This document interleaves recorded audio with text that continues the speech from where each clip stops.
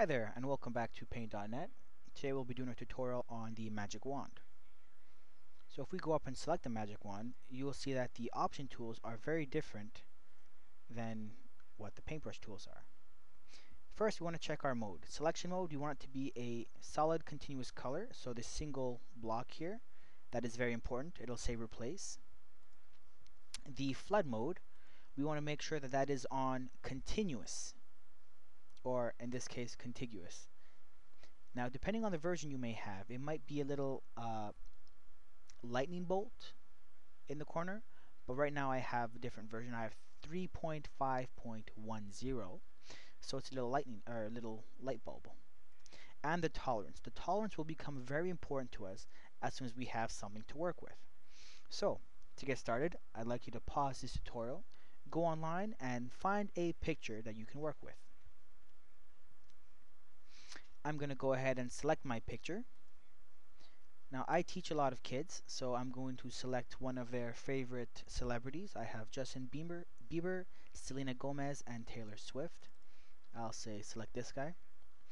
Alright, so the flood mode, we have it on continuous. Now what that means is, anytime I click on something, it'll select with a single shade of color as long as there is no interruption in that color. So if, for instance, if I choose this black, because there's a break with the white around it, it will not seep in and pull out the black from her dress or the shadowing from her eyes. Now tolerance, I mentioned it's very important. If it's too high, what in fact it's going to do is it's going to take multiple shades because it's going to consider that the tolerance is very high. So if I click on the background here, it'll select more than the background. It's actually pulling out her arm and basically leaving only the darker spots of her dress. That's not going to work for me. So dial it back, we'll try 50, and now select it again. Okay, a little better, but now we're missing out some of the T's and some of her little bits strands of hair. So I'm going to dial it back even more to say 30. Now I'm not touching my character at all in the least. It's completely around her outer edges, and I'm going to hit delete. If you press backspace and you get a solid color, it is because you are in fact replacing the background with whatever color you have in your primary color picker. If you press delete, as mentioned in the previous tutorial, you will have nothing. You will have zero background, and so you'll have a transparency, which is exactly what we want. So take a few moments and experiment with the tolerance and take out as much as you can without affecting whatever character you're trying to cut out. So I'll just go ahead and do this real quick. And once you have pretty much most of your background cut out, the next important step is to take your eraser. You want to amp up your eraser with your brush. Pardon me, the brush width. Oh, that's a little bit big. So I'll do the larger strokes on the outside, cleaning it up. There we go. And if you want to get even closer to make such a really good job, you can just change your brush to something smaller and zoom in.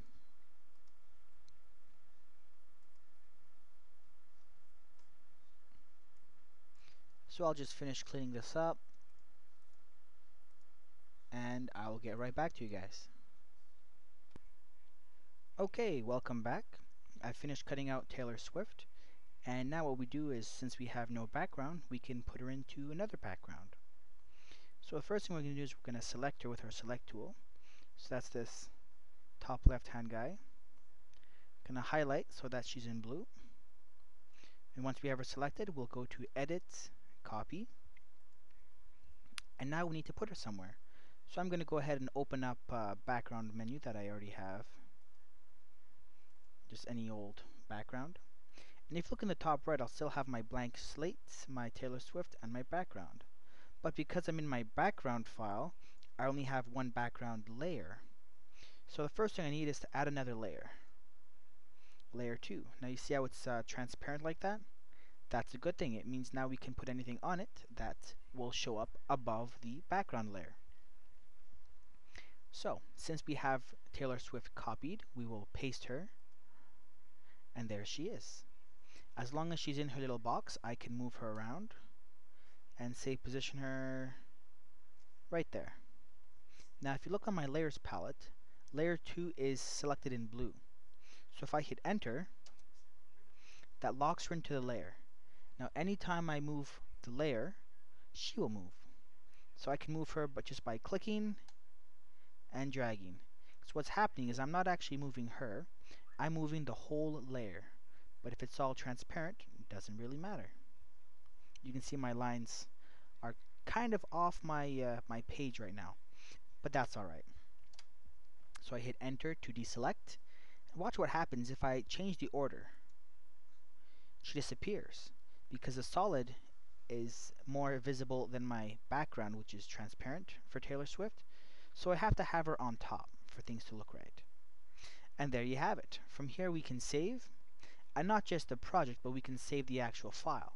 So file, save as, and to change it, you want to change the type from a paint.net format to a JPEG, BMP, or GIF.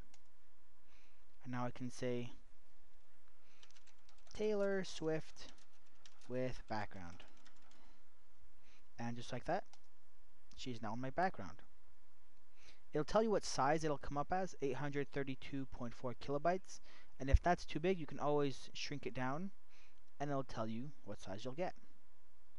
So I'll click OK. And yes, I want to flatten because that'll mean that all my layers will compress into one image. And just like that, you are done. Thank you for watching, and we'll see you in the next tutorial.